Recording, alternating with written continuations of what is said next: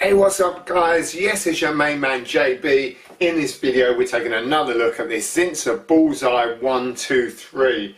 Now I was doing a painting job just last week, painting this utility slash cloakroom slash bathroom toilet area, and after I'd painted the walls the client asked me if I could paint these tiles, and that's going to be a no-no because you can't just put some vinyl mat on tiles. But then I realised I had this Bulls Eye 123 in the van and thought, you know what, I have got some primer in the van that will do that because it will stick to all surfaces without sanding. Now these tiles were pretty shiny, and I guess just to prove that the product can be used on tiles, there's even an image of it right there of it being painted on tiles. So yeah, very shiny. I said, let's give it a go.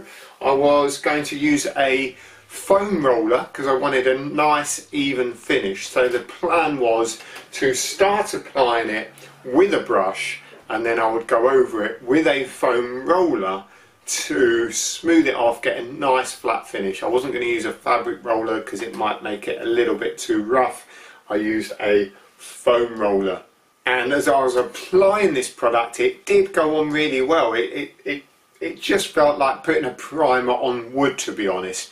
A lot of the time, if you put a water-based product on a surface that's quite shiny, you can see it almost separates and it just does not adhere to the surface. But here, and just finishing the first coat, it went on really, really well. So as I say, I applied it on with a brush and then smoothed it over with that foam roller.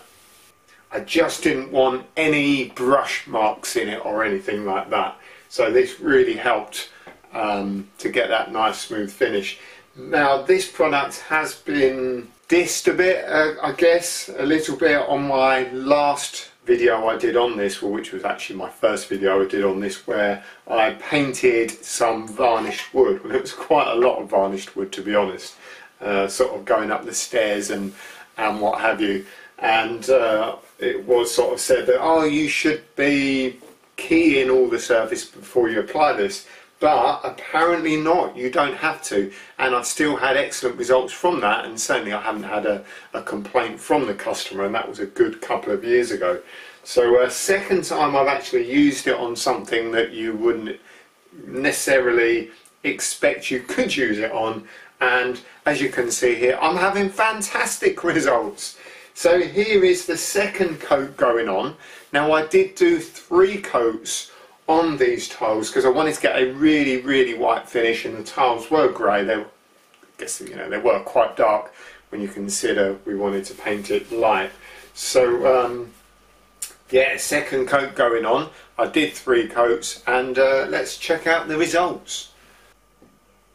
There we go, that second coat actually looks really good. Now I wasn't sure what she wanted to do, whether she wanted to just leave it white, because I wasn't really happy about putting the emulsion on top. So I just went ahead, I did 2 coats and then I did a 3rd coat. Now while JB is doing that, let's just look at a couple of things on here. As I've said already, interior exterior use. High hiding stain sealer. Sticks to all surfaces without sanding. Used with all paints, recoat in 1 hour, soap and water cleaner. And this is a white tintable version. You can get a darker version of this as well. Now what I'm doing here is just going over that edge, because when you have tiles you always get a bit of a dark or a shiny surface that just goes round the top edge of tiles. So I just did that to make sure it made those areas lighter, and of course got the primer on it because I wasn't sure what was going to happen with the top coat. Feeling really smooth after that 3rd coat, and it really didn't take long to dry as well. You happy? It looks like he's happy. So here we go. What did I do after that then? That's a good question.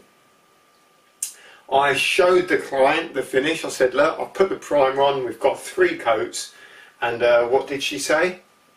She said, can you put some of that emulsion on it? I was like, well, not really, because you don't really want emulsion around a sink area where somebody's put tiles as a splashback. You don't really want to get emulsion paint wet, because you know it won't last forever and you can't scrub it. Maybe with some, you know, kind of real hard emulsions, but this is just a standard. It's a good quality trade product, but it's not necessarily good for scrubbing. So I did say I can do it, yes, but you know, you need to be careful. And that's the finish product. It came out really well. I did finish it off with 2 coats. So this is just how it looked with the first coat, and then I did give it a second coat, and it did actually look really good. I was really happy with how it looked, and we got it yellow all the way round, and of course it blended in with the wall, but it's not ideal painting emulsion on a tiled area, or particularly around the sink area. So as far as this product goes, yes, you can use this on tiles. If you read the application on the back, it pretty much does state every kind of surface you could imagine, you know, that this can be used on.